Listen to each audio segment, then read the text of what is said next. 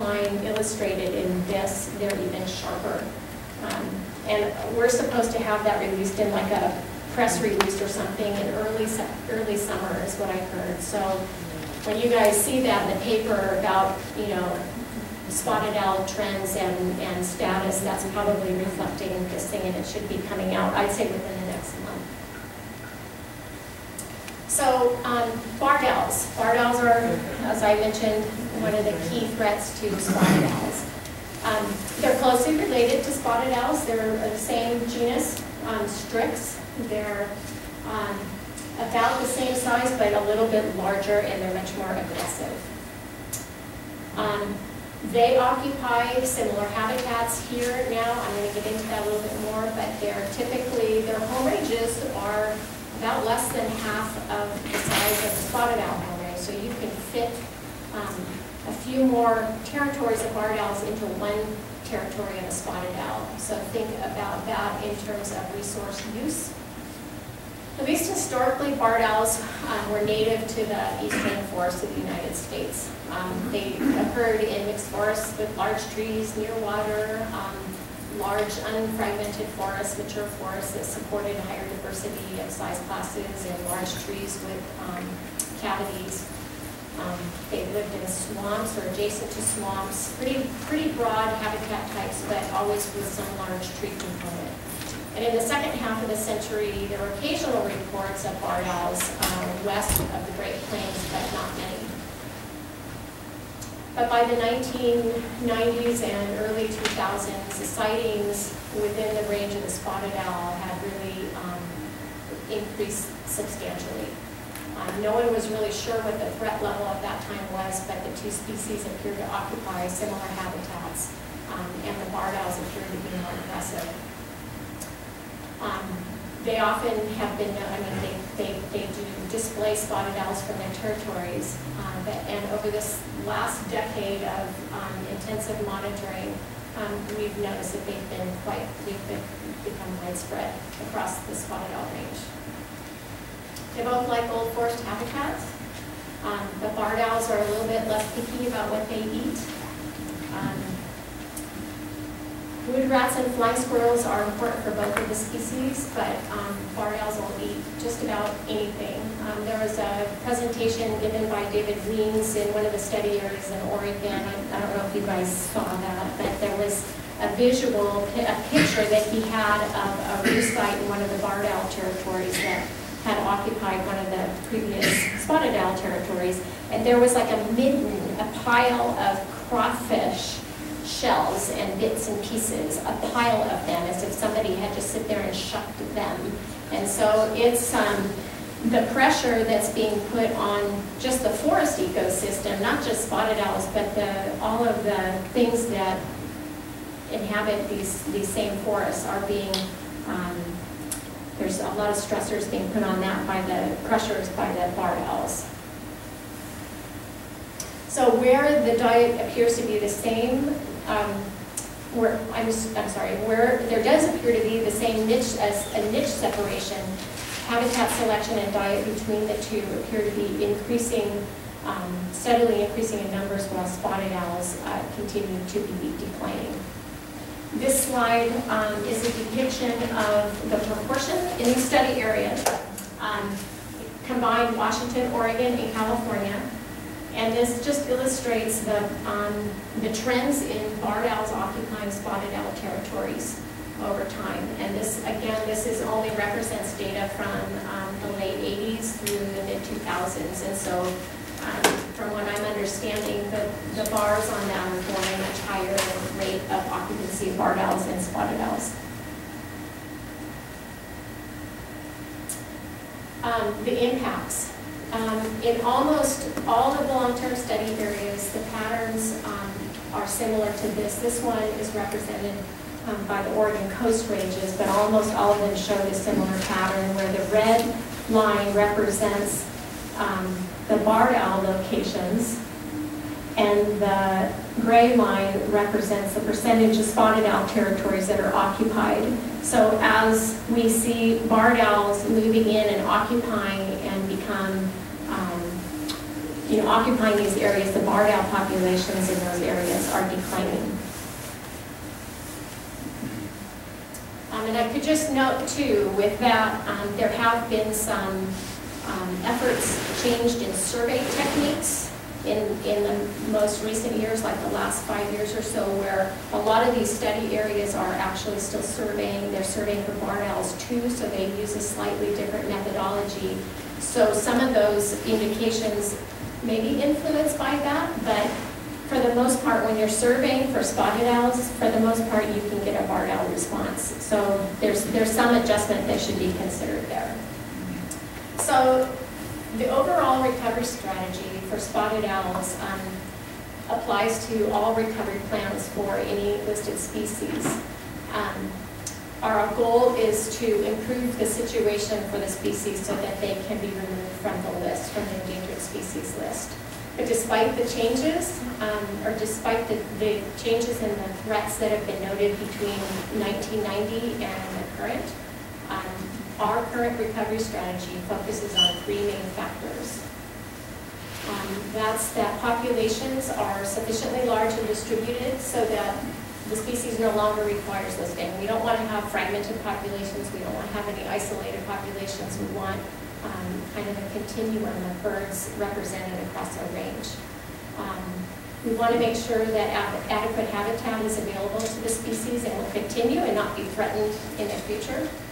And that the effects of the threats that are identified have been reduced or eliminated such that the populations are stable or increasing. So that's the framework that we base our recovery objectives on for the spotted owl.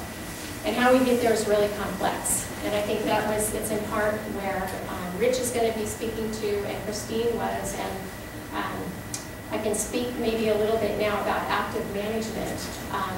Active management and ecological forestry. This is one of the prefaces of the recovery strategy now, is that everybody is recognizing that the habitat in the Pacific Northwest is off kilter a little bit, largely because of fire suppression, the history of fire suppression.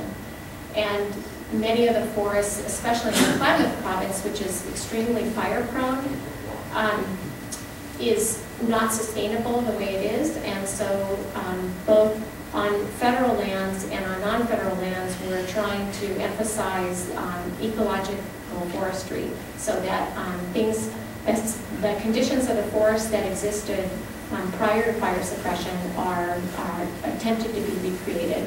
And I'll get at that a little bit.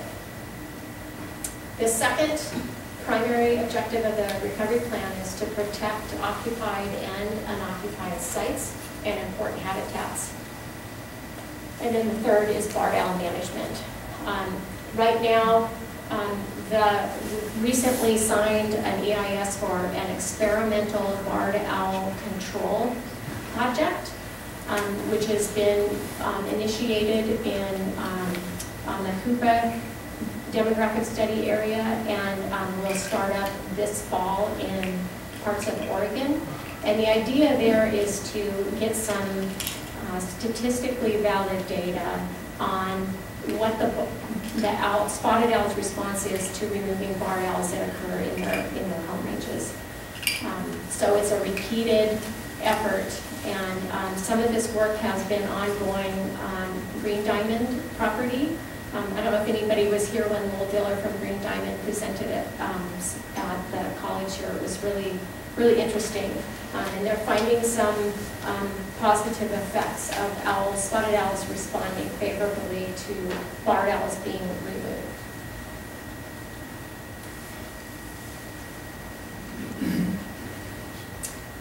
So to recap, in order to recover the spotted owl, we have to address both threats to the habitat and barred owls both, and it's really complicated. Neither one alone will be sufficient to reverse the trend of declining trends, and the service has been clear about the need to address both of these. Conservation and management of spotted owl on federal lands is addressed under the Northwest Forest Plan. We still rely on that quite heavily. In addition to numerous recovery actions described in the recovery plan. Recovery Action 10 speaks to protecting and retaining occupied and unoccupied owl sites along with high-value habitat. Recovery Action 12 is one that addresses post-fire salvage management.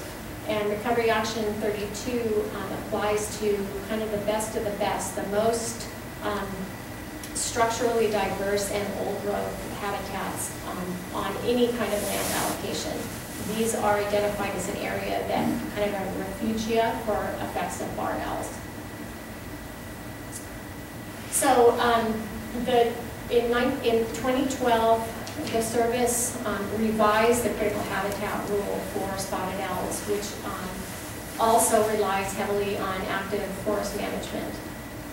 It identified areas that are key to survival and recovery across the range on federal and non-federal lands. I mean, California, we don't have any critical habitat designated on non-federal lands, but in Washington and Oregon, there are some state lands that are identified. And so lastly, the barred owl is addressing, we're going to learn from this experiment and hopefully identify areas or mechanisms to deal with barred owls, at least in some parts of the range. It's going to be an impossible feat. There's no way we can address the barred owl all the way across the range everywhere. There's just no way. So it's where can we do that and what method is the most effective? So the recovery plan addresses numerous things, and some of these apply to state and non-federal lands as well. So I spoke to the removal experiment. Are there any questions?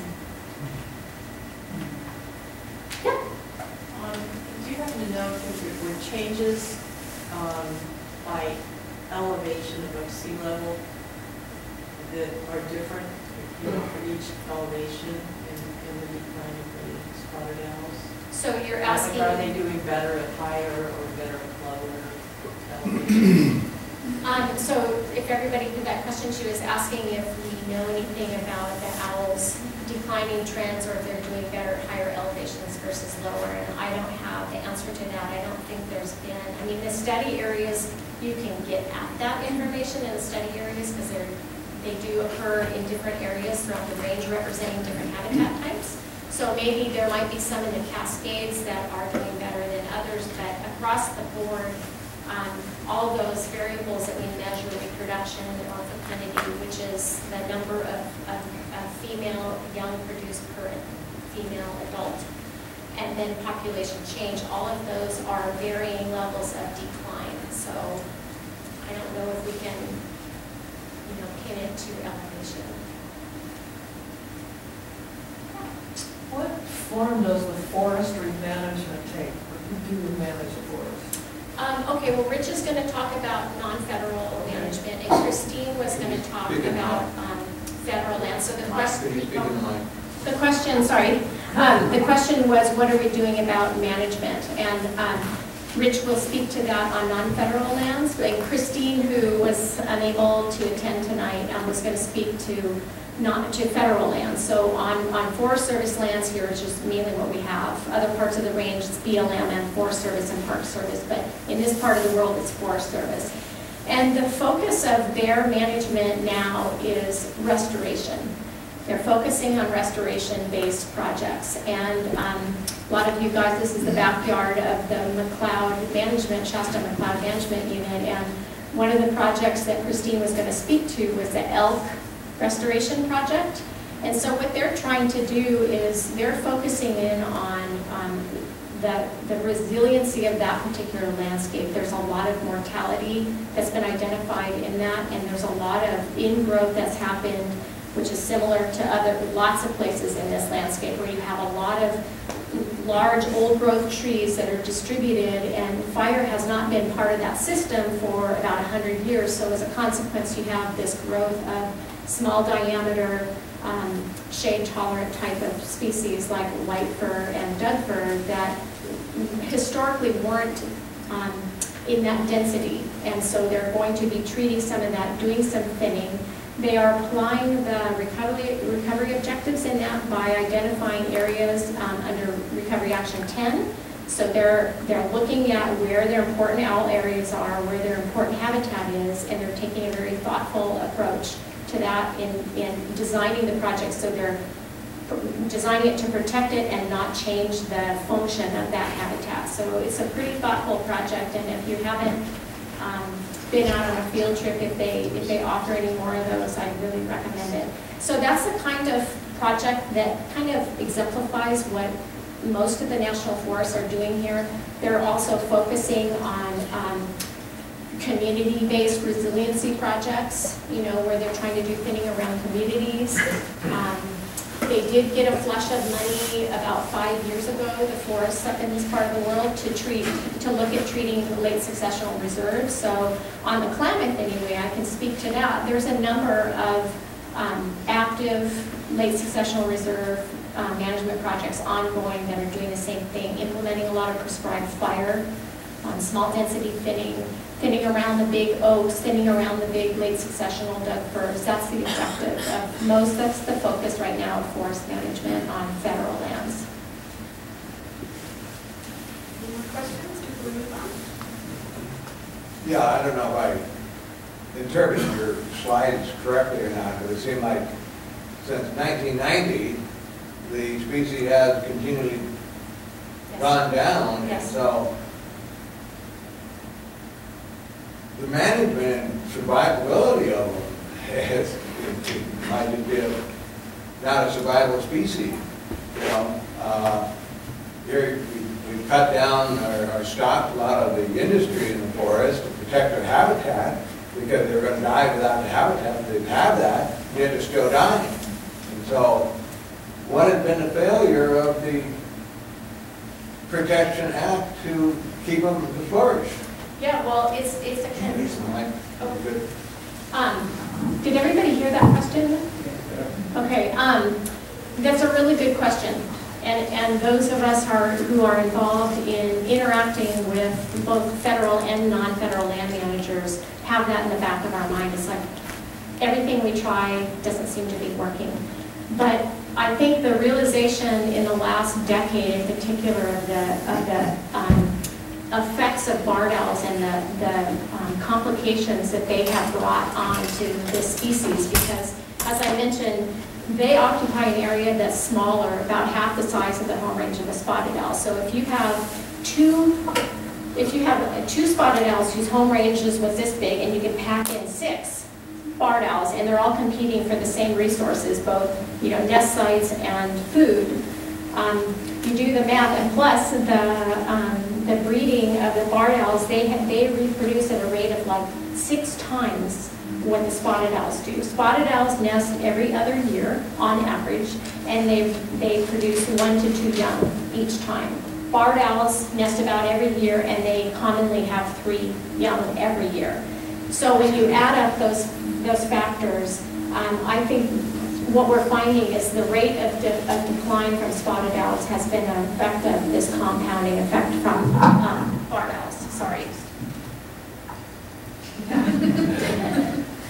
Could there be a link also between the spread of invasive species such as crawfish, where there's a kind of like a feedback response of that's another reason why there's more of a propagation of the barred owl? Well, the crawfish of the barred owl, yes, and the increase in the barred owl. Invasive species from prey, I'm not so sure, but one of the theories that that results in the cause of the spread of the barred owls is an anthropomorphic effect, and that is in the Great Plains. Historically, right, there were fires that maintained that prairie habitat and prevented trees from growing there. But since the expansion of westward expansion and colonialization of those habitats, we planted trees, windrows, farms, ranches, we have trees, and so some of that theory is that it created a kind of a stepping stone, and then they went up through southern Canada and back down into British Columbia and southward. But I'm not sure about the prey. I've never heard Is there that. Is there crawfish in a lot of? Well, we have native crawfish here. Oh. I don't know if the crawfish that are in Oregon is a non-native species or not. Yeah, Yeah, I mean, they relied heavily on flying squirrels and wood rats. But I don't know what the percentage of crawfish are of barred owls. It probably depends on where they are, but they are associated with, more associated with water than spotted owls. So maybe that's just a factor of that. Yeah. Does the spotted owl have a natural predator? I don't know if you mentioned that or not, but I didn't pick that up. Yeah, well, they can be preyed on by great horned owls and goshawks, but that's often the young. You know, so great horned owls inhabit a slightly different habitat type than spotted owls, but now with the influence of barred owls, they're being pushed into these other habitats that are of lower quality and may be preying or being subjected to the interactions with great horned owls. Goshawks also live in kind of older forest structures, and so they've worked it out, you know, through their lives of cohabitation, but they can take out a spotted owl, clearly. You know, they're an apex predator, really, so they don't have, unless there's fishers that climb in the tree and get their eggs or get their young, you know, who knows? But commonly, they're an apex predator, so they're kind of at the top of the heap. Okay, in the interest of time, why don't we hold further questions until afterwards. First, I want to ask for, you can bring out more seats if anyone is uncomfortable. Anyone need a chair? Okay. All right, the next I want to invite, so now we've sort of learned about what does, what's the current situation like, and we're going to learn about why focus on this particular species. So I'm going to call up Phil Dietrich, who has not given me his bio, so I'm just going to, oh, here it is. I was just going to make something up. So Phil Dietrich worked as a field biologist in the Shasta Trinity National Forest from 1977 to 1984, and for other agencies until 1989. In 1990, he became a lead biologist for the forest policy for the U.S. Fish and Wildlife Service in Sacramento and in Northern California. From 2001 till his retirement in 2010, he was the field supervisor for the U.S. Fish and Wildlife Office in Wairika. And he's currently a consultant for forest wildlife management and Endangered Species Act compliance, and also serves as the executive director of the River Exchange located in Dunsmuir. So, let me put up your...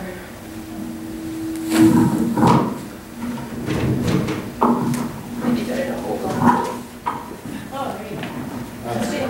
That might help. Yeah, I can walk the room and pace, because, and I might have to pace.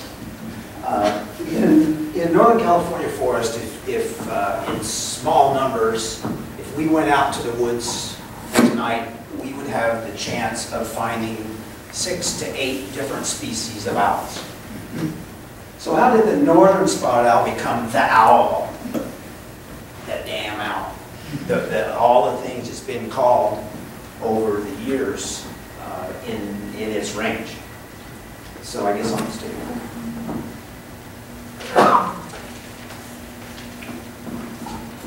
Most of my talk tonight is going to be in the form of words, because a lot of the history that came down, bringing us where we are today, is in the form of legalese and arguments and so on. But I did want to show you a nice picture of what an adult and juvenile spotted owl look like in a peaceful repose. Unfortunately, in discussing the history of how we got here, it is a review of a pretty unpleasant time. Of a time that was very unpleasant for small communities, for the timber industry, for managers of land management agencies, for biologists.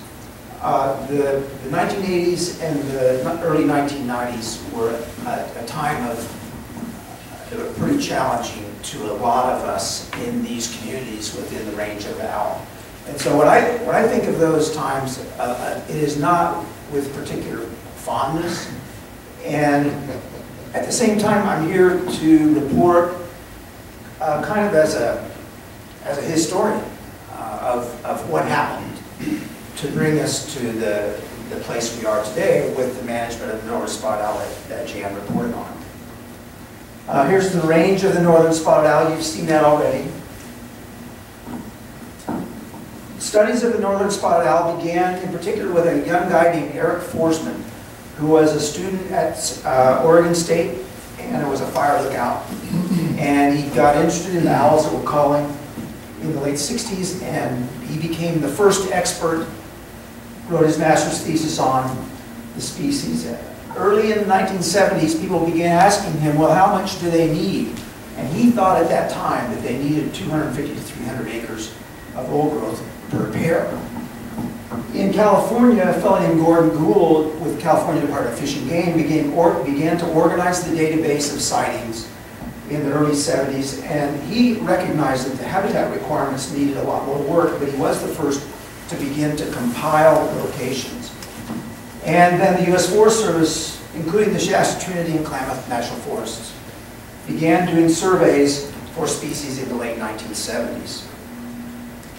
Into the 80s, the Forest Service in Washington, Oregon, and Northern California, and the BLM in Oregon and California were surveying timber sales and instituting northern spotted owl protection networks. And there was conflicting direction to field units, resulting from the conflicting regional and national goals for cutting timber, and then the policies that were beginning to come into protection for northern spotted owls.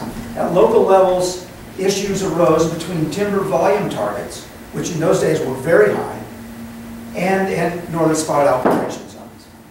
The studies on the biology continued, and by the late 1980s, the Forest Service policy in California was requiring 1,000 acres of suitable habitat for each pair in their protection network. So the amount of acres under protection began to come up, and that began to, thank you, and that began, can you hear me okay through this? Is this all right?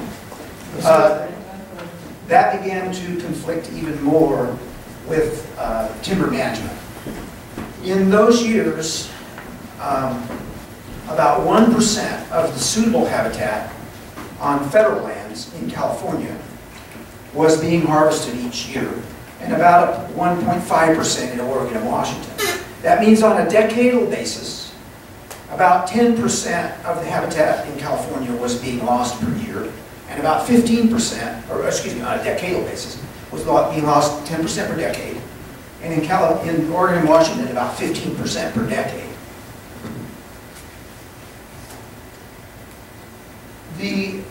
While a lot of the difficulties with northern spotted owl are believed to be associated with the Endangered Species Act, really the National Forest Management Act was the first interaction between the species and regulatory policies, because it requires the national forests, under the regulations, says fish and wildlife habitat shall be managed to maintain viable populations of existing native and desired non-native vertebrate species. So that was affecting national forest management years before the species was listed under the Endangered Species Act. Now this is an example of the kind of policy that was coming to field units from regional offices. And this is from the fellow who was the regional forester for the U.S. Forest Service in California. I never met Mr. Smith, but policy like this is a disaster. This says, I would fully expect trade-offs that do not result in irretrievable loss of a species viability nor future production of timber to be made at the district and forest level through the coordinated efforts of the disciplines involved. Essentially, they're kicking the can downhill to the ranger districts to solve the problem between the unsolvable problem between high timber targets and high protection for northern spotted owls. The policy at higher levels in those days was a disaster. Was it ever? So, in the... My son. Go on. It's okay. In the late 1970s and early 1980s, this skinny, long-haired young biologist was working around here for the Shasta Trinity. And I was in the woods for days at a time, working at night on owls, and also working on eagles and peregrines. Essentially, I was what I called then the endangered species field jock for the Shasta Trinity, and there were other biologists on ranger districts that I worked with, and we tried to locate every spotted owl site, and we banded a few birds in those days, and we especially surveyed timber harvest plans or timber sale plans. When I went back into the district offices and the field supervisor and the supervisor's office in Reading, I almost always had bad news. And it was, I guess it was kind of symptomatic of those times that biologists all over the U.S. Forest Service were in positions of conflict with managers. And I was shouted at, I was ostracized. That's one of those times that was very unfortunate. With the benefit of hindsight, from a historical context, I can see now that those managers were under pressures which they could not resolve, which I had mentioned to you before. Information was accumulating on a species that they were not particularly interested in. They had been trained in a school of forest management that was essentially liquidating old growth in favor of converting the national forest lands into a plantation-style forestry. So there was a very uncomfortable transition going on between philosophies of forest and resource management, and the old paradigm did not die easy. I understand now that when I meet with those guys now or run into them somewhere, we can laugh about it and recognize that it wasn't our fault, but it was a very uncomfortable time. Under the ESA, there was a series of regulatory actions, status reviews, petitions, findings overturned by the district court, and finally in 1990, the owl was listed as threatened under the ESA across the entire range in Washington, Oregon, and Northern California. And then the first round of critical habitat was listed soon after that. At about the same time, the Forest Service was realizing that they had a real problem, and they assigned their chief scientist, Jack Ward Thomas, to put together a group of scientists and try to figure out where to go from here. They said that their new strategy largely abandoned the current and we believe flawed system in favor of protecting much, much larger blocks of habitat from harvest. And they stated that existing U.S. Forest Service management was a prescription for extinction. That was a flat-out statement from the scientific community that came just before the listing decision. This is a page from the original listing decision document. And probably this page exemplifies the problem in one page. The top curve shows the decline in owl habitat on lands suitable for timber production. I mentioned that the decline per decade was about 15%. And you can see that decline beginning in the 1950s with the beginning of what was called then the Douglas fir boom. As veterans returned home from World War II and the economy boomed across the United States, there was a big push to harvest federal timber to supply that boom. And that went on through essentially a philosophy of forestry that was going to convert the federal lands from their original condition into a big plantation. That went on for about for 30 years before the paradigm changed under the National Forest Management Act and the ESA.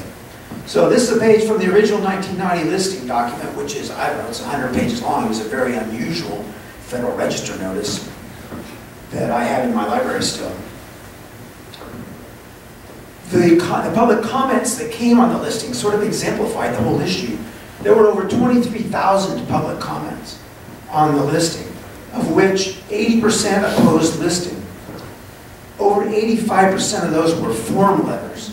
They did not contain scientific information. And then of the 15% that favored listing, almost 2/3 of those were form letters. It had spun out of the realm of science into the realm of economics and personal philosophy about forest management. But the ESA requires that the decisions are made on the basis of science. At the time, the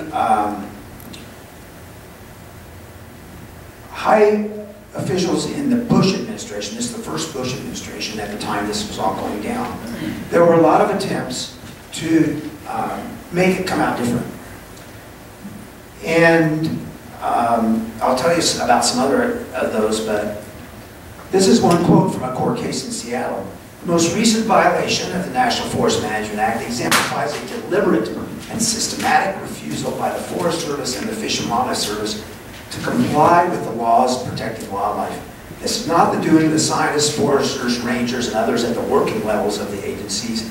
It reflects decisions made by higher authorities in the executive branch of the government.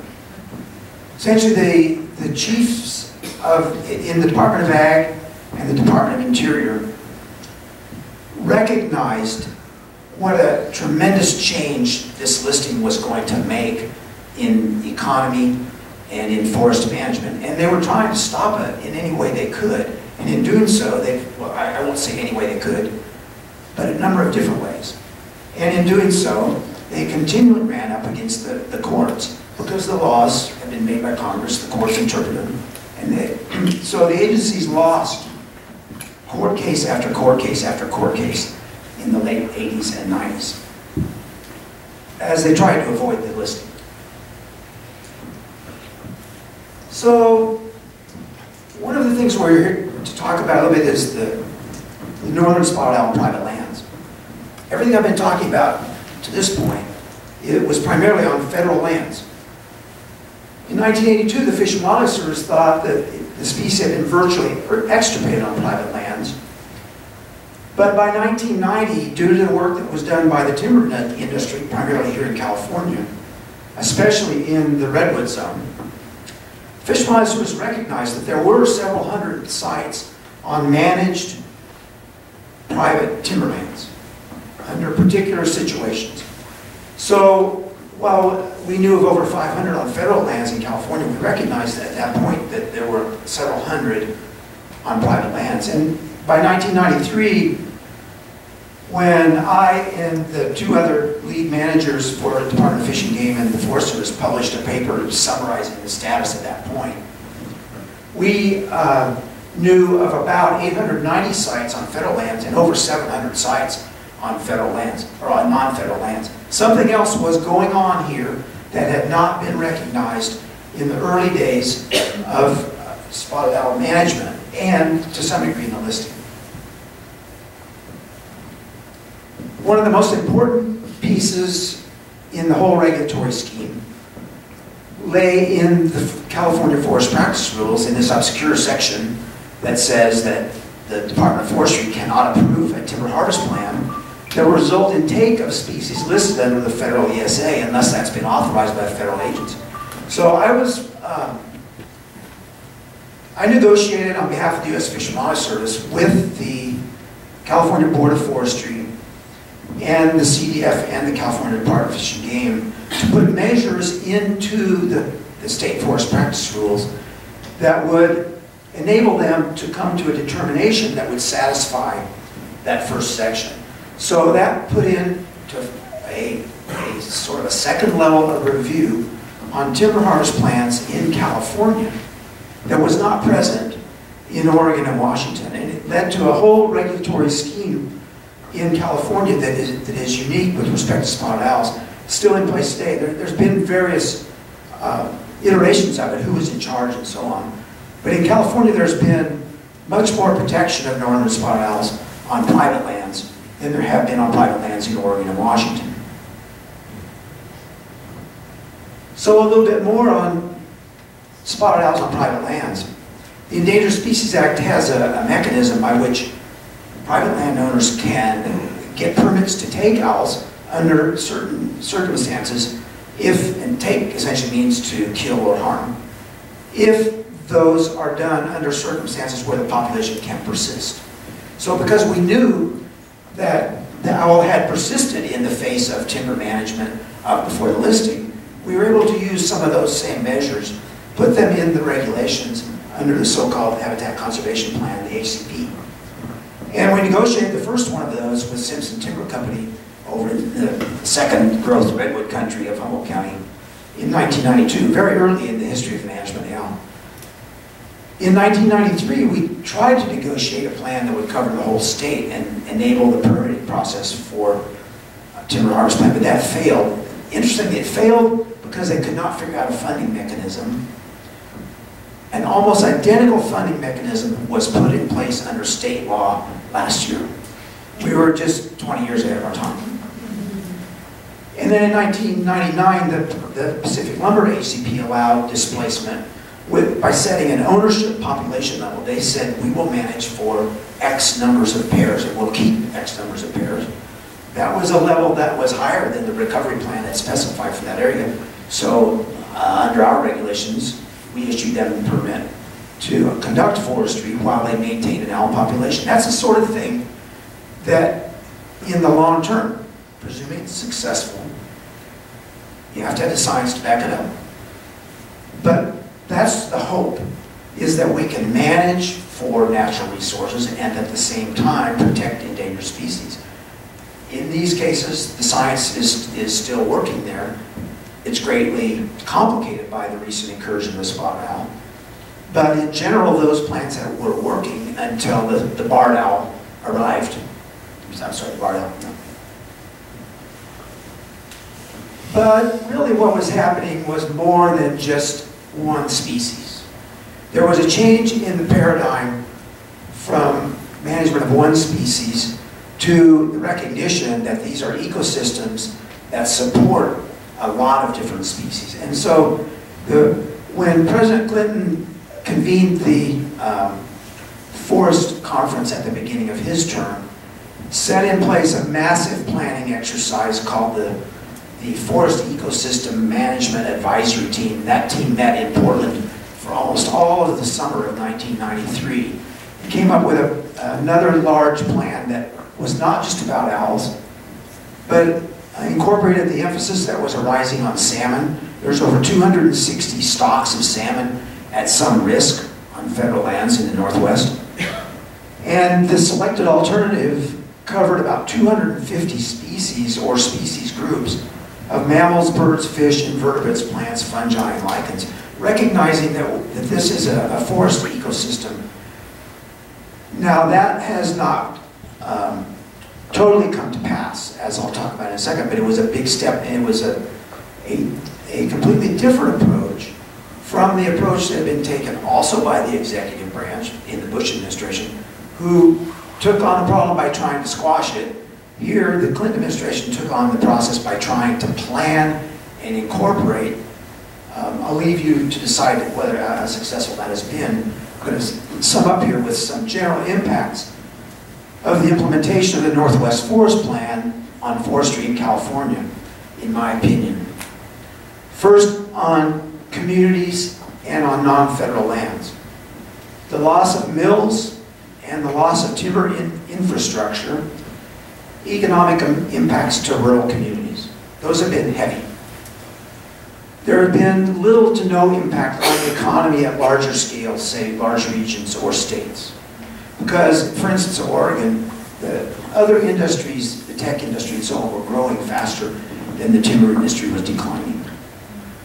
There has been a reduction of harvest on private lands in California, but that harvest now exceeds the harvest on federal lands. There are increased costs of timber harvest plans on private lands due to the survey requirements. And there's been an aggregation of private ownerships as small landowners have been forced out of business by the regulatory costs, and those lands have been bought up by big companies like Sierra Pacific, Green Diamond, and so on. Then the general impacts of Northwest Forest Plan implementation on forestry in California on federal lands, we've seen a large reduction in clear cutting and harvest volume from federal lands. Litigation and reductions in agency funding have resulted in overstocked lands on overstocked stands on federal lands. And there's been a big shift in emphasis to thinning and fuels on federal land with inadequate budgets to do that. A lot of what I've talked about up to this point has been the response of the executive branch, the Forest Service and the U.S. Fish and Wildlife Service in particular, to these issues over the last 30 years. I guess I've been working on this stuff for longer than that. In my opinion, a lot of this lies with Congress. Had Congress agreed to fund some of the measures that were proposed under the Northwest Forest Plan, I think that could have proceeded in the way it was designed, rather than coming to a standstill. Congress backed out on the deal, in my opinion, and in my opinion they are still backing out on the deal. If Congress were able in this day and age to take on complex problems, to set ideology aside, to try to deal with real problems, we could have perhaps adequate budgets to do the sorts of forest management that we need to do here, in my opinion, to reduce fuel danger and to continue to manage for northern spotted owls and other species. With that, this is a photograph from probably 1980 or so, looks about the same. I'll take questions. Sorry, my voice is going, about time to quit. Questions? Yes? So, do you think there's a balance then between harvesting and protecting the species and fire management? Do I think there could be? Yes. Yes, I do. What do you think it would look like? Well, it would I get to vision this a little bit. On north-facing slopes, on cool slopes, there'd be heavy, dense stands where species like this can persist. The fire danger there is not as high. Around human communities, stands would be thinned to provide defensive space and reduce the spread of fire. On south-facing slopes and higher on ridgetops, there would be extensive fuel breaks, and those strategies would be varied with elevation and topography and known weather patterns. In the stream bottoms, there would be fairly dense canopies to protect streams, but not necessarily hands-off. Just my opinion, as a retired guy. What's the population estimate of spotted owls in the state? Now, I don't know. I'm retired, man. Rich just got my back. Anyway, yes? In today's world, with the political acrimony that's going on, is there a better relationship of these agencies that need to be more system integrated as far as management of lands and species? Thank you for asking that. Her question was, is the relationship between the agencies who are assigned to do this management better now than it was in the old days? The question is absolutely, much better. I think there's a lot better understanding between the agencies about the different priorities, or about their responsibilities. And also the removal of those conflicting priorities, the harvest targets of the 1970s and 80s, that has a lot to do with it, because that was just irresolvable. Jan might want to comment on that. She does it every day. Thank you.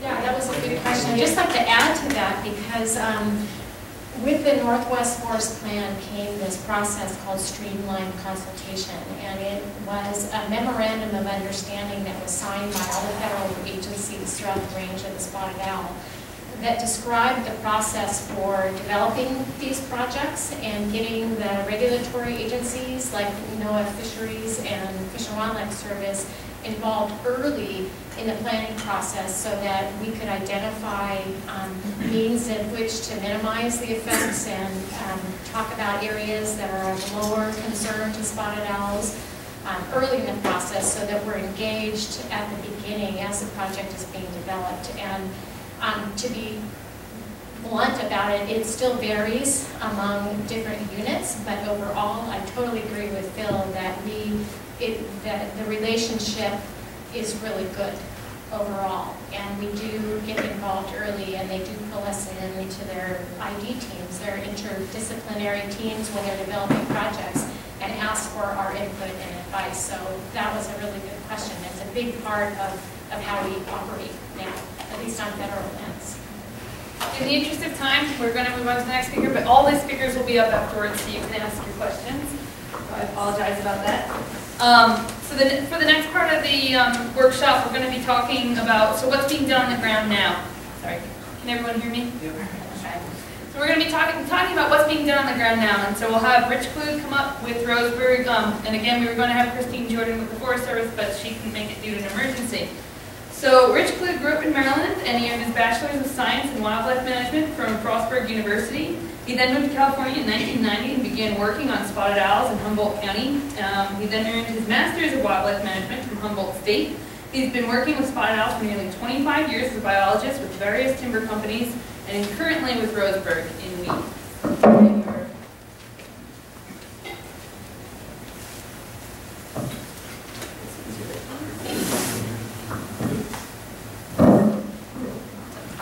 Okay, can everybody hear me all right? Yeah. Thanks, Karen. Thanks, everybody, for coming. As Kara said, I'm a wildlife biologist with one of the local timber companies here out of Weed, Roseburg, and we own and manage about 175,000 acres of commercial timberland in Shasta and Siskiyou counties, a little bit in Trinity, but not much. And then we also have an Oregon ownership, which is about 400,000 acres up there. So Kara asked me to talk about the impacts of spotted owls on private land, on forest management on private lands. And so this is just a little bit of a review or kind of setting the stage for what private lands mean to forestry in California. Just some trivia here. California is second only to Alaska in terms of the amount of forested acres within a state. There's about 33 million acres of forest land in California. There's, I think, 38 million people, so almost an acre of forest land per person in the state. About 40% of that forest is privately owned. The other 60% obviously is publicly owned. There are 4.5 million acres of industrial timberland in California, and a little more than half of that is within the range of the spotted owl. By industrial timberlands, what I mean are sort of what Phil was talking about, this consolidation. It's the larger owners that basically that's their job, is to manage timber, produce timber on a sustainable basis, and lots of it. It's not meaning the rancher that may have, you know, a 40-acre parcel or even a 4,000-acre parcel. It's much larger than that. There are another 5.3 million acres of small non-industrial forests within the range of the NSO. Known as spotted owl. I've typed in a bunch of abbreviations and acronyms in here. I'll try to say those out as I get to them. If I forget, just ask me what I'm talking about. Here is the breakout of the land ownerships within the state. Just a graphical representation of what I went through. 17.5% of the federal land, and federal and state land, is what we call reserve forests. That's wilderness areas, late successional reserves, riparian areas, state parks, national monuments. Basically where forest management is not allowed or is very difficult to have happen. The rest of the public forests are or could be managed in some way, and most of the private forests are or could be managed also. This is the basic ownership breakdown within the range of the northern spotted owl, and the black dashed line around the eastern and southern edge there is the political boundary, I guess would be an accurate description of where the northern spotted owl lives. When you get down south, just above the Interstate 5 marker there, it's a continuous gradient of owls. We just happen to call them north of the Pitt River, northern spotted owls, south of the Pitt River, California spotted owls. So the listing applied to the lands to the north and west of that black dashed line. California sustainably produces 1.3 billion board feet of timber per year from private forest lands. 850 million feet of that comes from within the range of the northern spotted owl. So there's a lot of forest in California. A disproportionate amount of the wood from those private forests come from within the range of the northern spotted owl. So a little bit of repeat from what Phil had talked about, but just so you understand what private landowners deal with in the state of California, we have the Endangered Species Act that forbids the taking of a listed species, as Phil said, without a permit. That taking is hunt, harm, harass, displace, kill, all those kind of things that you've probably heard about. But basically, we can't go in and disrupt a spotted owl from its daily activities without causing take.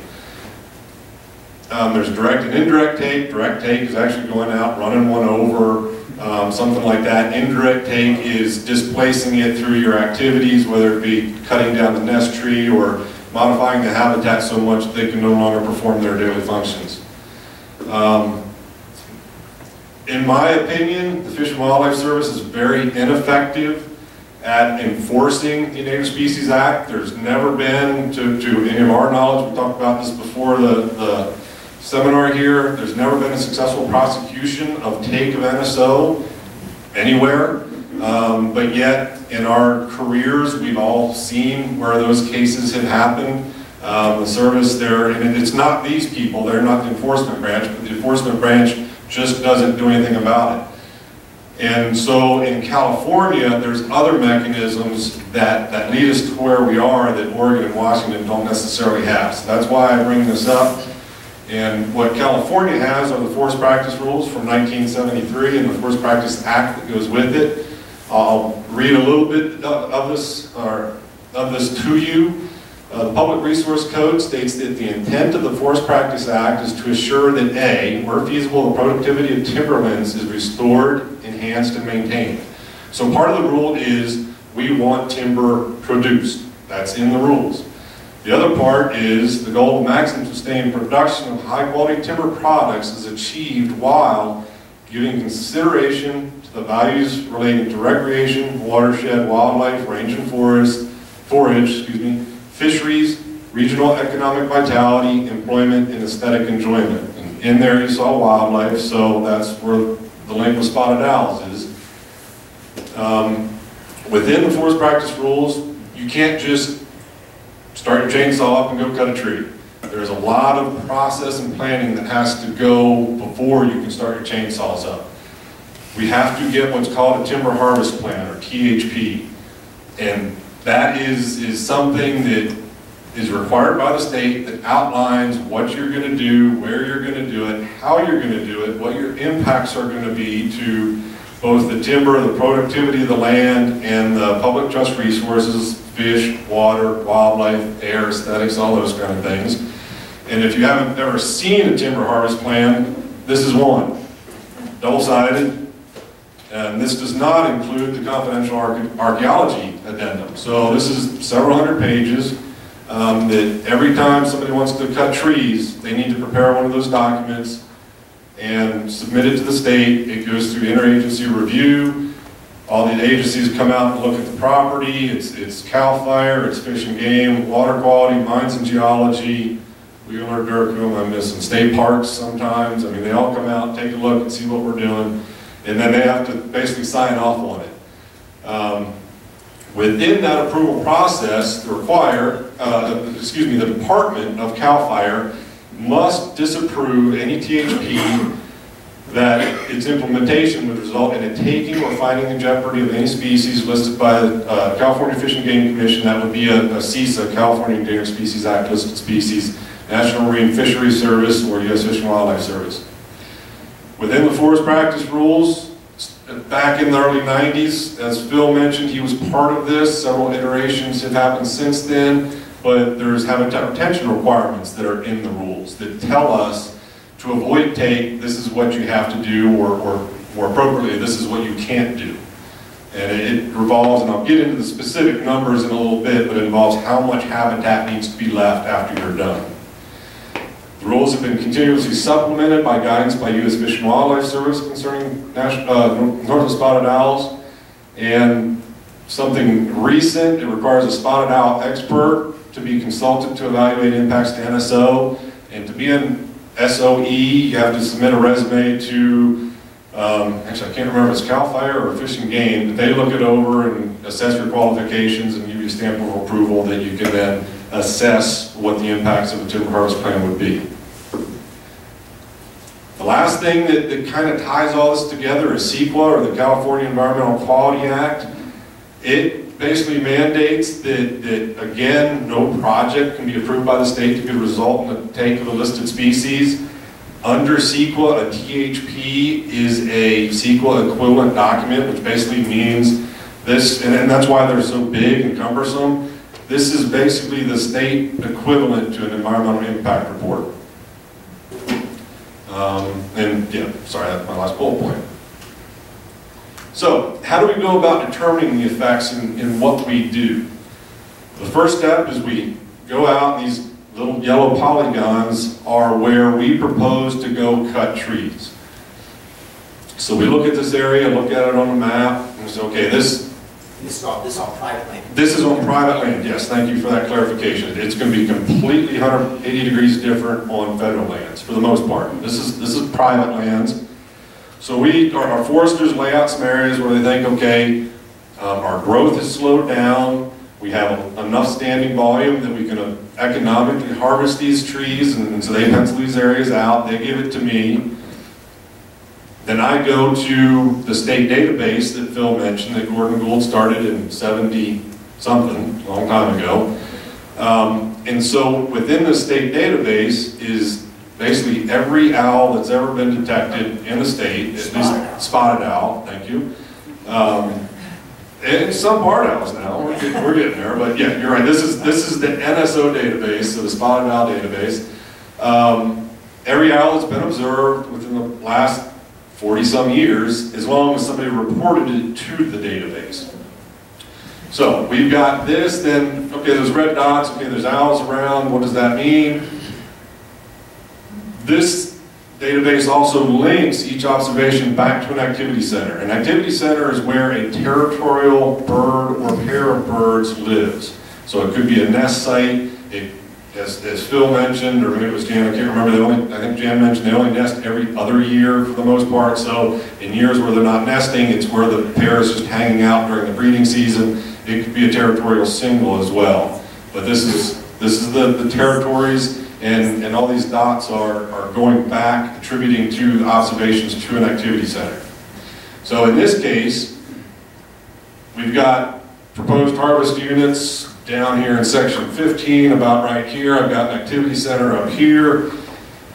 In the Klamath province, we have to analyze out to 1.3 acres, or excuse me, miles.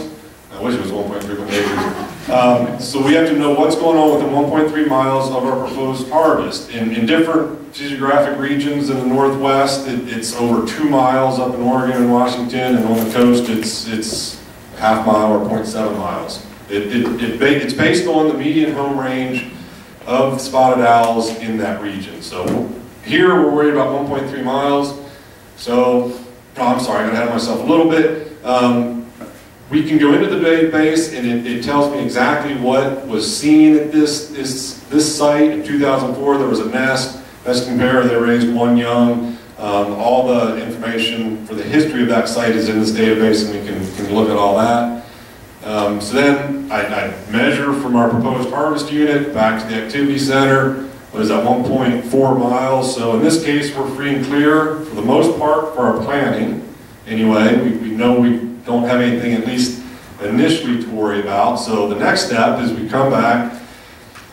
Again, we look at our units, proposed unit. We need to determine what sort of habitat is out there. So we look at aerial photos.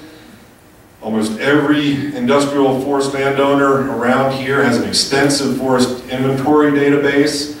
We call it GIS. For Roseburg's property, and I think pretty much everybody else, it's fairly standard. There's one inventory plot out on the forest for every 4 acres.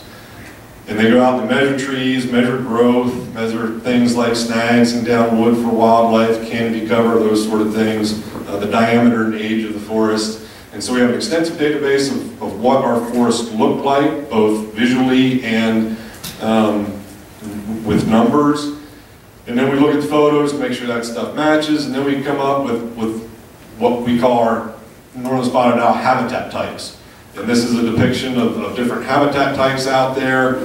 And on this slide, we have basically, it's marginal habitat. We've got a little nesting, roosting habitat down here, but the rest of this is foraging, low quality foraging, and non-habitat. So the next step then is to determine where we need to survey. Surveys are a big part of what I do in every timber company. We can't get a timber harvest plan approved without surveys to document that we're almost certain there are no owls out there. U.S. Fish and Wildlife Service released a new protocol in 2011 that changed quite a bit from the old one. The old one, we could do 1 year of surveys. We could do 3 visits a year. Out to 0.7 miles. The new one says for 2 years prior to harvest, we have to visit the entire area 6 times a year. Again, out to 1.3 miles from the planned area. Call points should be 1/4 to 1/2 mile apart. So what does that look like? Those red dots are my call points. So we send a crew out there every night, all summer. They're out there for 10 minutes at each one of these points. They're playing a digital recording of a spotted owl, both sexes, different types of calls. Spotted owls have a pretty amazing range of vocalizations, but we play all those to try to elicit responses from another territorial owl if it was out there. You gonna call for it? I meant to bring it in, but You're out. okay. I was going to thank you. Save it. That's the barred owl. This is spotted. Yeah, that's a spotty for him.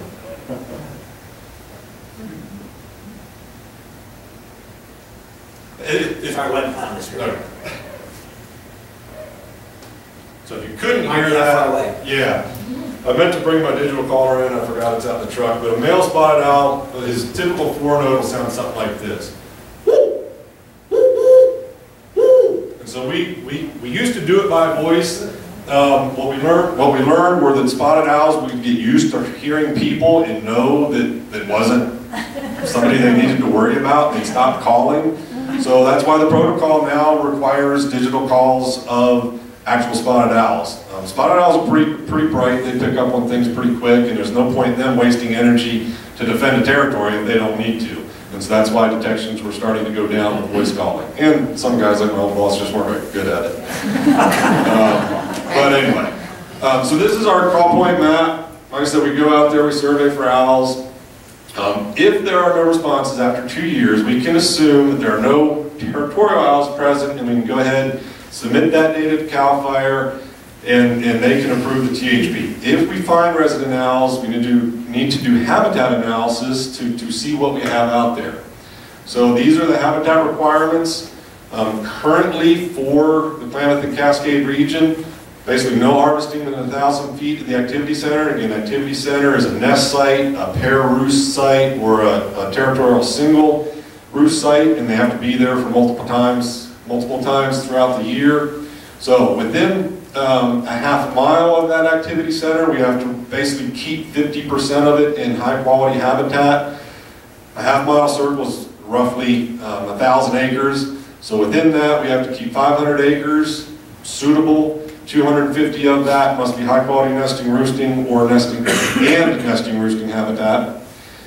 From a 1/2 mile out to 1.3 miles, we have to leave another 935 acres, at least 655 acres of that needs to be foraging habitat, and we can have as little or as many as 200 acres of low quality foraging habitat. And then the last thing is no more than 1/3 of the habitat within that circle or those circles can be operated on during the life of that THP. If any of this doesn't make sense, raise your hand and let me know. I'm kind of flying through this. Does it make sense to you? Yes. You didn't think I'd say no, did you?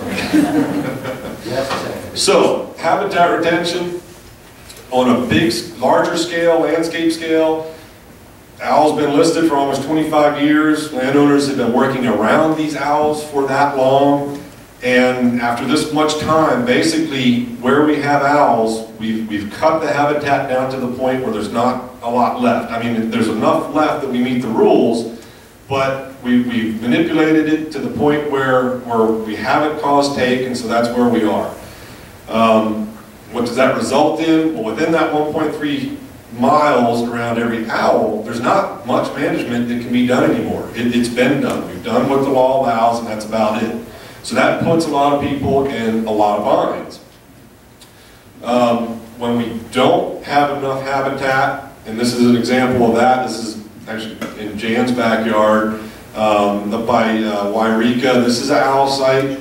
The little red dot in the middle there is a nesting pair of birds that nested for the last 5 years, but as you can, well, maybe not, maybe you don't know, but clear cut, brush, juniper, ceanothus, that's not spotted owl habitat. You've got a little bit of spotted owl habitat here in the core, but nowhere near the almost 1,500 acres of habitat you would need within that circle. So, in this case, there's really not much we could do at all. We could do some light thinning in areas of habitat, but we can't degrade the habitat anymore. So we're kind of stuck in situations like this, and within this region, there's quite a few situations like this out there. So how do we deal with that? Well, like I said, we can't take an owl, so the U.S. Fish and Wildlife Service has given us scenarios to avoid take. You can just say you're not going to harvest in habitat. You can, if you don't have habitat, there's some seasonal restrictions and different scenarios. I won't go through all those, but this is just an example of the rules we play by on how to avoid take. Other options are to take birds. Lowell mentioned the Habitat Conservation Plan. That's Phil. I'm sorry. Lowell's the head. Yeah, Lowell's the one that started it. Phil mentioned the Habitat Conservation Plan that he worked on with Lowell at Simpson, now Green Diamond. If I haven't confused you now, I never will. So habitat conservation plans are one option that private landowners have to work with owls, around owls, and that sort of thing. Currently in California, there's 815,000 acres of timberland covered under existing HCPs. There's another almost 700,000 acres under varying states of HCP development. And how this next bullet point talks about that development. How long did it take you and Lowell to get that first HCP? 2 years? The first one took about, 2 years. 2 years.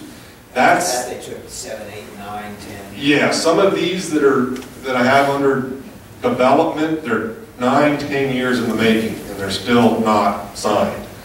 Some of that is because they're no longer just spotted owl plants or multi-species plants, so you throw salmon and murrelets and all kinds of other things in there, and every time you add a species, it adds to the complexity. But they're very expensive, they take a very long time to obtain, and so the landowner has to be committed to that piece of land and managing it long term before they even think about it. There's one or two kind of smaller landowners that use a safe harbor. I'm not that familiar with them, but it is another option. The Van Dyke Forest in Humboldt or Mendocino County has a safe harbor agreement. Basically, it says that if they grow spotted owl habitat and spotted owls move in, they're not necessarily going to be responsible for those. I said it's a little nebulous to me, but there is another option there that if they agree to conserve and provide and recruit spotted owls, they kind of get a get out of jail free pass. That's my simplification of that. So what is the listing resulted in terms of changes in forestry in California? It's without question increased the cost of the TAP to be prepared. All those surveys cost a lot of money. A typical survey for us costs about $15,000 per year.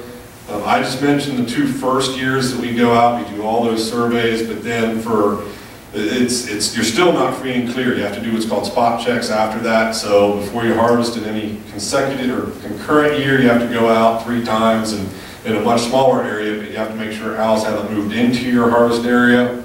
And then after a couple of those years, you got to start all over again and do the 2 years of 6 visits.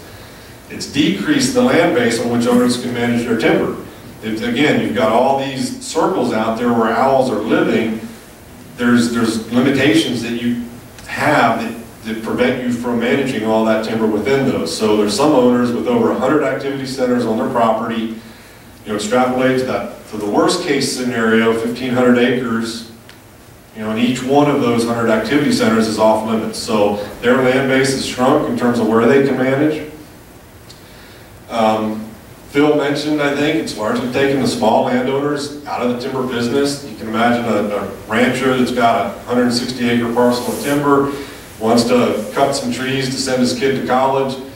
He's got $30,000 in owl surveys, another $20,000 to $30,000 in the preparation of this document. His timber is only worth $50,000. He's $10,000 upside down right there. So it's not just the spotted owl, it's all the regulation involved, but it's basically made it uneconomical for the small folks to manage their timber. In my opinion, it's likely increased the intensity of the remaining industrial lands, and by that I mean if you've got, let's say, 100 acres of habitat within that 1.3 mile circle around an activity center that is above and beyond what the forest practice rules or consultation with the service requires. You could lightly thin that and get, I was throwing a number out there, 500,000 board feet of timber from that light thin. You could throw in a couple clear cuts and get maybe 2 million board feet of timber. In either case, you're degrading the habitat to such an extent that you won't be able to do anything there in the future. So what I've seen industrial landowners do and managers is, okay, if we're going to degrade this habitat, let's get the most out of it that we can. It's just dollars and cents, it's finances.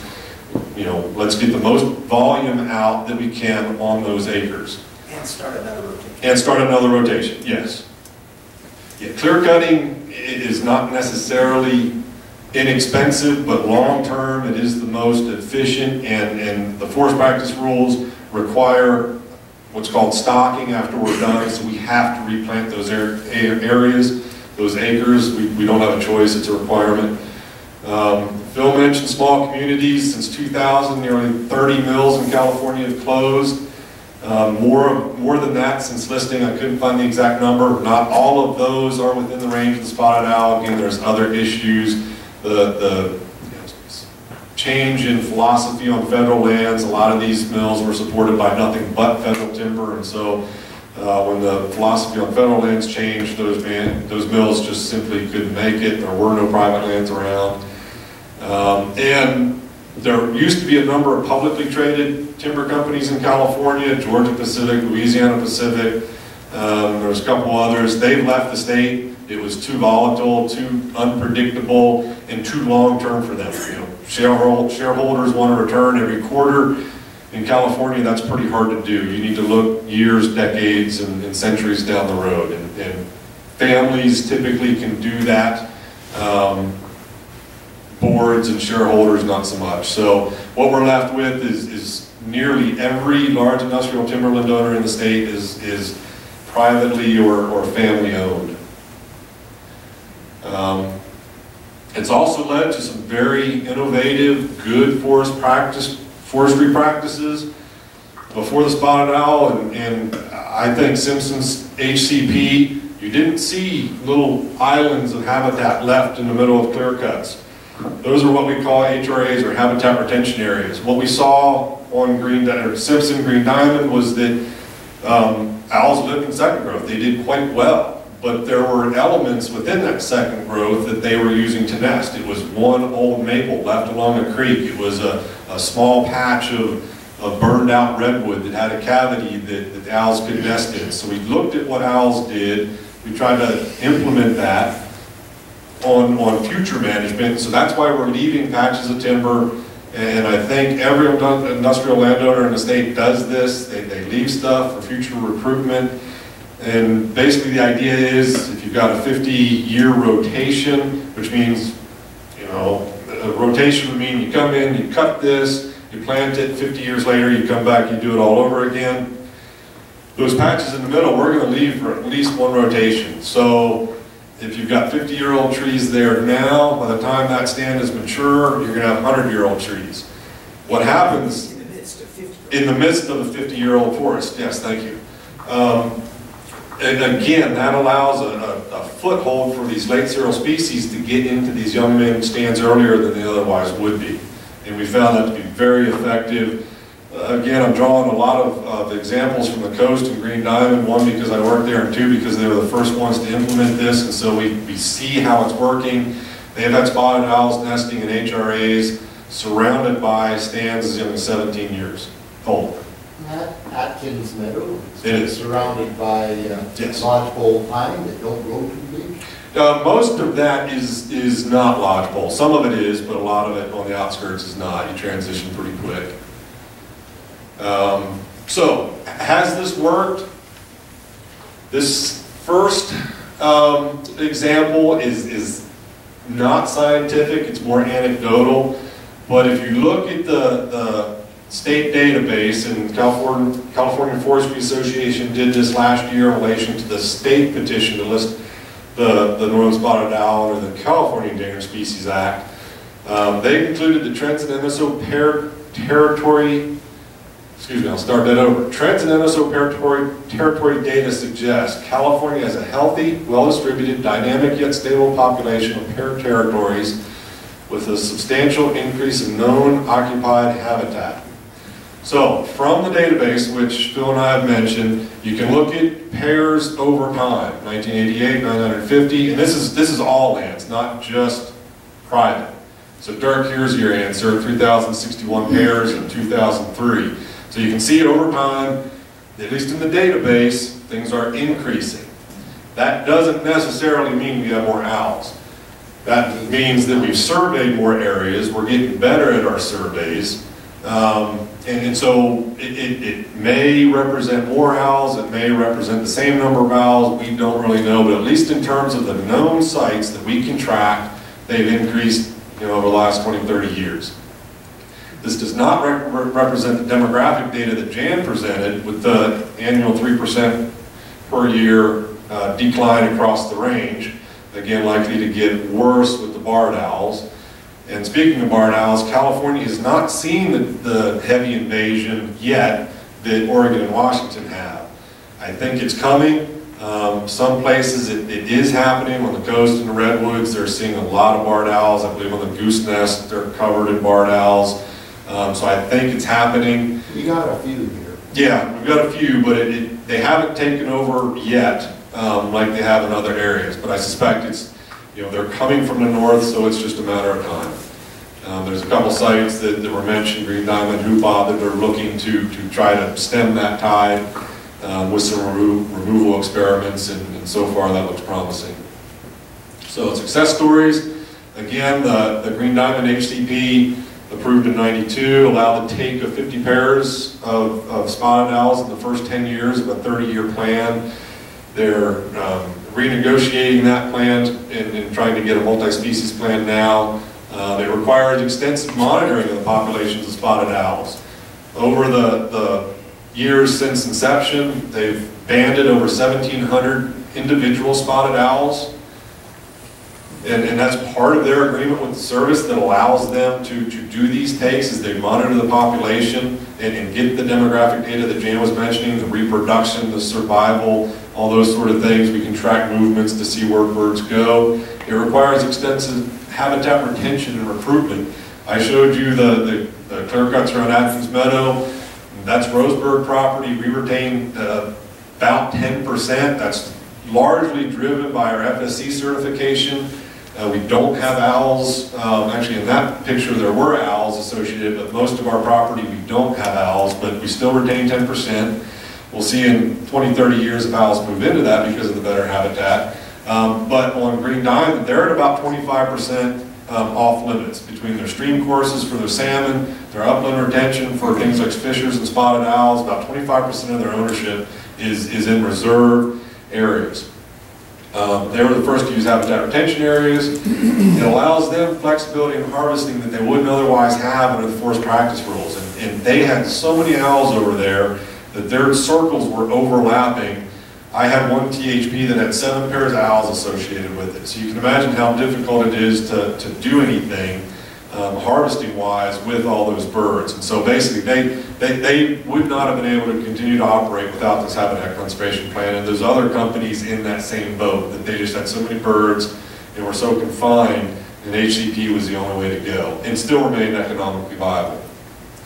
Roseburg, from our perspective, we were very happy negotiating with the service in Jan. We got a survey waiver for some of our areas, and that was because we looked at 20 years of survey data where basically we didn't have any owls and it was extensively surveyed. Our forest inventory system that I mentioned earlier basically said you don't have spotted owl habitat, and that was based on habitats that Jan's husband Brian and others built based on known spotted owl occupancy.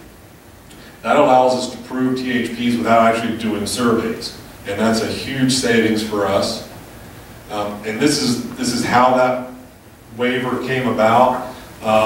Basically, simplify this real quick. If you've got no nesting roosting habitat, it really doesn't matter how much other habitat you have, you won't have territorial spotted owls. For some reason, well, actually I can tell you the main reason, we have very few trees over 26 inches DBH, or diameter at breast height. So that takes almost our entire forest and knocks it down to foraging habitat because we don't have that many big trees. In the future, we're going to have those big trees because we're retaining them. But that's the primary driver that causes most of our ownership to be in foraging and low-quality foraging habitat. And the models say that there's probably no big surprise to people out there that without nesting roosting habitat, you're not going to have nesting roosting owls. So Phil's prompting me here. Well, I think that model is interesting. If people are interested, I think that's a really good representation of how spotted owls occur on the landscape. And maybe Rich can explain. Taking me in the weeds here.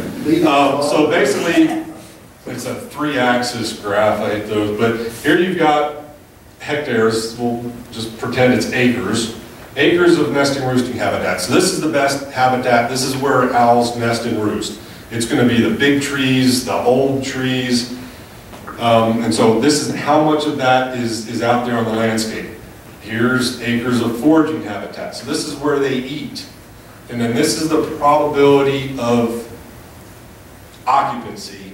It's what is the likelihood that owls are actually going to live on this landscape. So if you come over here, if you've got a lot of nesting roosting habitat, come over here, you've got a lot of foraging habitat, come back here, you're going to have a high likelihood that spotted owls are going to occupy that landscape. If you've got no habitat, you've got 0 probability that you're going to have owls occupying that landscape. So on Roseburg's ownership, we have a lot of foraging habitat, very little nesting roosting habitat, and so our probability of occupancy in this area for the waiver was very low. I'd like to just add to that a couple of caveats. A couple of caveats with this. This is a representation of the interior, Northern California, Southern Oregon. This doesn't apply everywhere. And the other thing was the thing that allowed us to get there with this waiver, which was substantial. It represented a pretty large area of Roseburg ownership. It was based on this, along with the 20 years of survey data that they had. So we, used the best available science in conjunction with the survey data that supported what they were saying. Look, we've surveyed all this area for 20 years and we're not finding any owls. There's a very, very low density of owls on most of Roseburg ownership. So that was taken into concert with that. And there's a time limit too. Yes. So we'll review it after. It expires February 1st of 2016. Yeah, so you owe me a call on that, I assume. So So yeah, I mean, this does not apply across the range of the owls. This is specific to this region, and use site-specific data that Roseburg had to help get us where we wanted to be. And it was very significant in terms of our management and keeping costs down. Other success stories, locally here, Fruit Grower Supply Company has gotten their HCP approved. I guess it's being litigated, but it was signed. Sierra Pacific Industries is pursuing an HCP for their property. Their data for Trinity County shows that since '89, they've had a very stable population based on activity centers. Again, no demographic data, but just based on occupancy, they're doing pretty good. And with that, I'll wrap it up. Any questions? And actually, I welcome questions for any of our three speakers, so if Phil and Jim want to answer your questions as well. We have about 15 minutes left, so I know you had your hand up. Alrighty. Hey, could you comment on the effect of man-made things in the whole scheme of things, like highways, railroads, cities? To my knowledge, there's no link with any of those infrastructure characteristics to spotted owls. I suspect you're talking about the Sac Canyon with the I-5 and the railroad going up it, and that's where a lot of our waiver area is that just doesn't have owls. I don't know. It's hard to say. I know other areas where you've got Highway 101 and Highway 299 running right through a similar landscape and it's full of owls. So I don't know what that is, if anything. So, yeah, go ahead. You can call it. Did you guys want to walk through in case you want to answer? Well, For anybody who I'm wants at the to stage in my career when I can engage in rank speculation. So, Rich, would you say that, and Jan, that often you don't find spotted owls deep in canyons where there's high stream noise? But in the old days, that was my experience sometimes on the McLeod, and it makes sense because owls respond to each other by calls.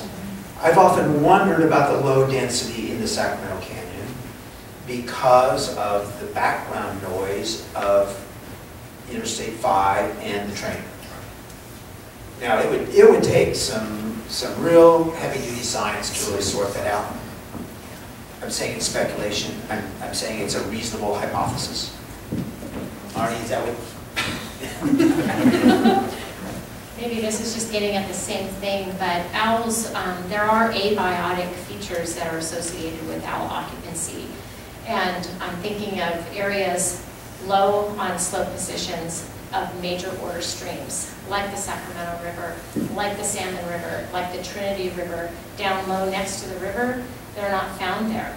They're associated with tributaries, but on lower slope positions of those tributaries, like that graphic that I had that showed that stream and the cluster of locations. So I don't know, Arnie, if that's kind of getting at what you were asking.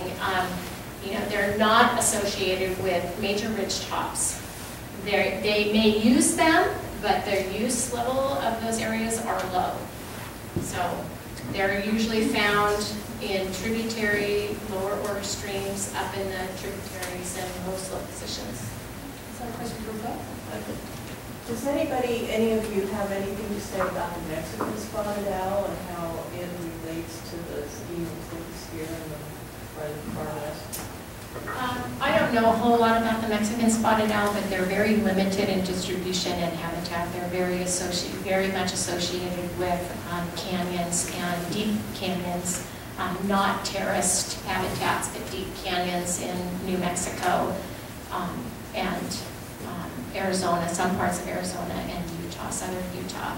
I don't know about their demographic performances right now, like how they're doing, as well as are they declining? I don't know. I don't know if they have threats by barred owls like we do. I know there's some overlap, but I don't know. I'm spending so much time on this species. I wish I knew a little bit more. If I remember correctly from a talk Lowell gave a little while ago, it was just conversation.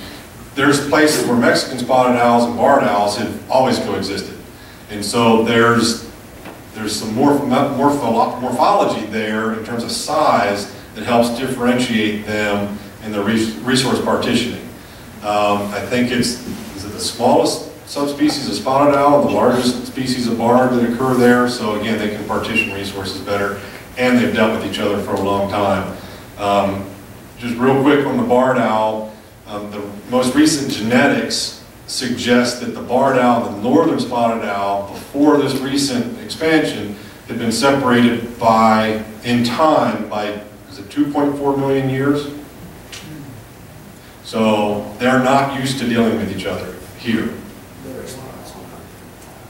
Oh, if you can't see, this is a group of our foresters out. I took them out to show them a spotted owl, one of the guy's kids. It's one of the ways, or the way we find spotted owl nests is we present them with a mouse.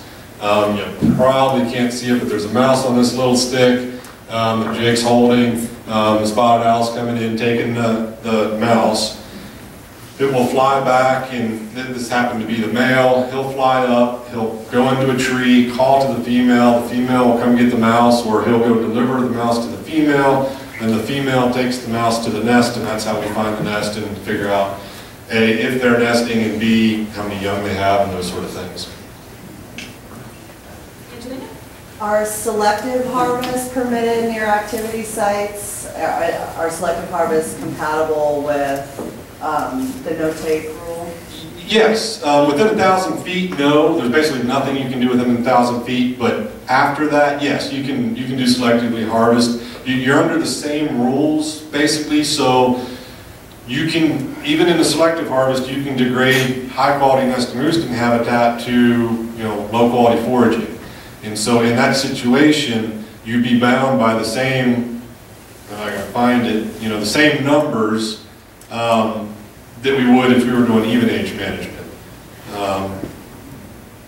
So, let's say when you started, you had, let's say all of it was high quality nesting roosting habitat. If you thinned it all and took it down to foraging habitat, you would be in violation of the rules. So you still can only work within the context of what this allows. Does that make sense? Yeah. Okay. And I guess my other question is does the conservation of the habitat ever interfere with thinning for fire safety? Does fire risk ever raise because harvests were reduced? On federal lands, yes. Yeah. It is a difficult thing to navigate through, and we try and reach the balance. On federal lands, that's often the discussion, is achieving that balance of meeting the objective of fire resilience while minimizing the impacts to the owls. It's what I live for right now.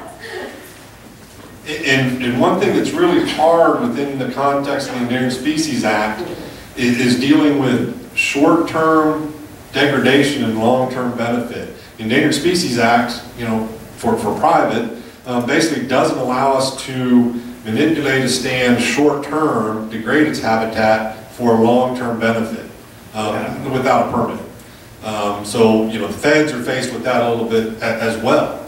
Yes, it's a short-term impact, negative impact, for a long-term benefit. And how do you make those things work in the context of the Endangered Species Act and not being allowed to take without a permit?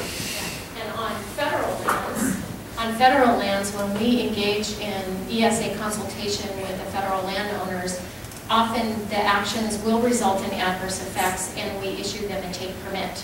The process that we go through is minimizing that taking, minimizing where those adverse effects are occurring. So we participate at great lengths to help design the projects and provide input to where to minimize those effects, have them occur on the low-value habitats on the ridgetops, like Phil was mentioning, or on south-facing slopes where it's hotter, and historically the stand conditions were much more open.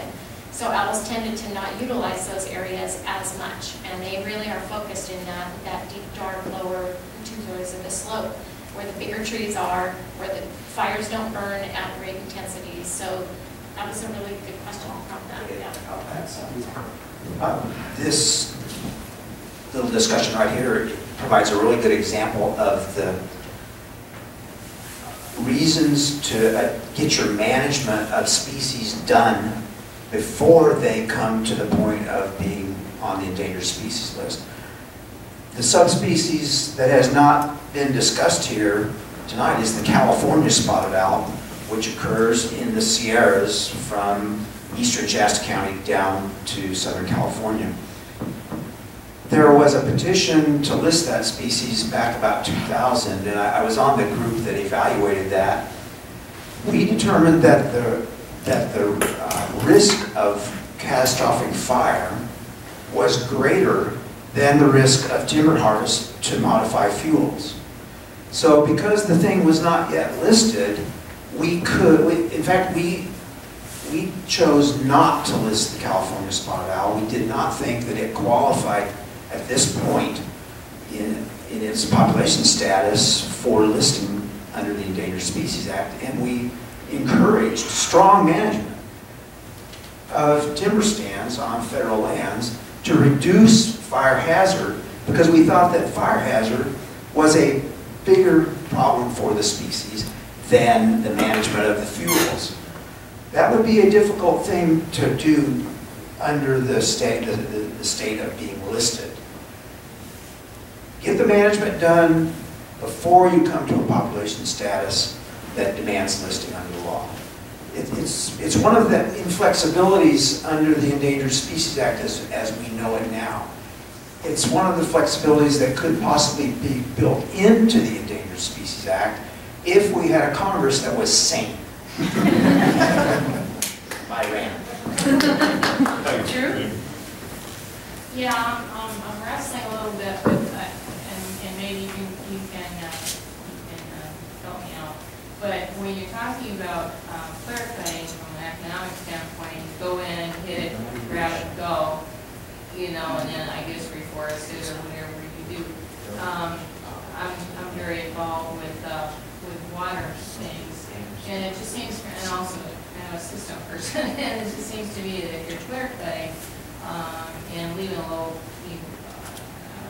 condo for the spotted owls, you're kind of, there's watershed issues, there's visual issues, all these things for the other species and parts of our environment, and also from a fire standpoint, it just seems to me that doing more of the managed approach to things overall, it creates a more livable kind of environment for two-legged folks like us and two-winged people and things like that. And I've spent time in the China side of the high altitude in Tibet, and they haven't had any forest management there, and there's not a lot of anything vegetation-wise.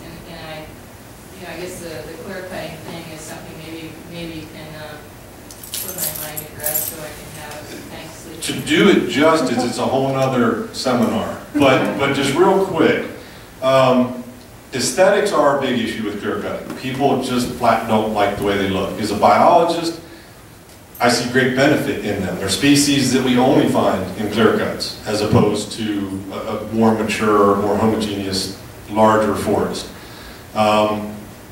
If I didn't put the slide in there, but if you take spotted owls on the coast, they do, and Phil, you can refute me or tell me I'm full of it if you want, but I think we're on the same page here.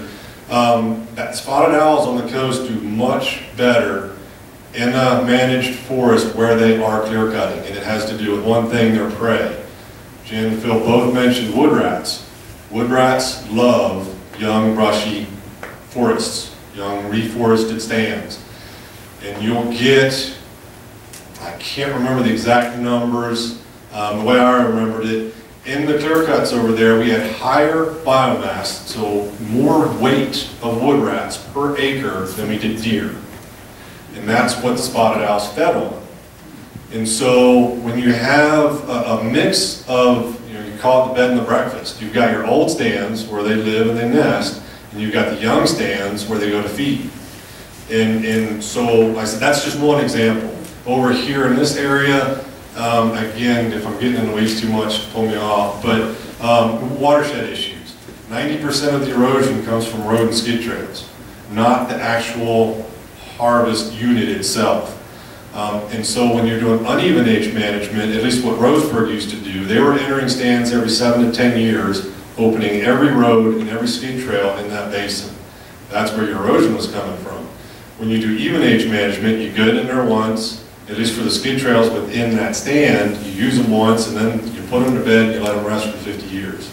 So there's things like that you know, I'm not saying even age management is perfect, but I can show you areas where even age management, at least from a biological perspective for late cereal species, was way worse than even age management with retention. And that's because there's multiple entries on short intervals. Every time a tree started to die, they'd go cut it. You know, that's just what they did. That's how uneven age management was practiced. And so you never got snags, you never got big trees, and you never had those late successional elements that species like spotted owls and fishers, goshawks need. But you gotta have stream buffers. You gotta have stream buffers, yeah, absolutely. You know, streams are a whole other thing, and stream buffers are the same whether you're doing even age management, clear cutting, or uneven age management, you know, selectively harvesting. They're the same. That's driven by the forest practice rules. You know, so if you want to have a you know, further discussion on that, you want to take a field trip, go look at some of this stuff, I can provide you, you know, data from studies that talk about erosion and where it's coming from, disturbed, undisturbed versus wildfire, all those kind of things.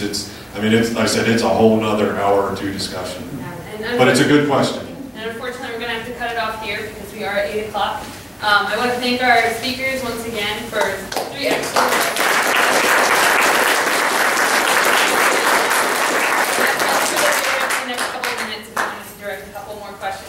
I did want to mention we're going to be taking a break in July. We are working on our fall lineup though. We're going to be talking about drought, climate change, and water yields coming out of forests. So stay tuned. If you're interested in hearing about our future workshops for the fall, sign up for our mailing list. I promise not to spam you too much.